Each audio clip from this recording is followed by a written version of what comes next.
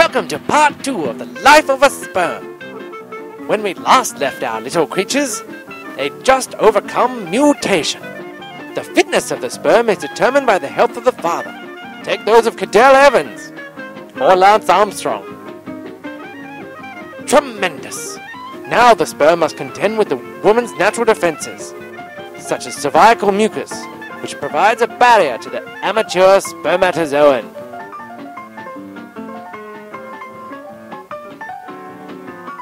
Keep trying, little one.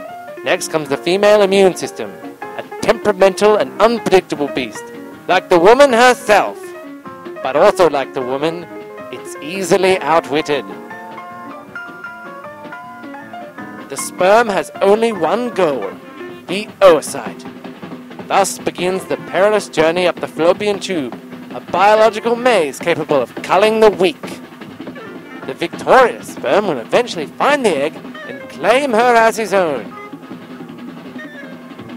This will result in a child, and if you're lucky, a son.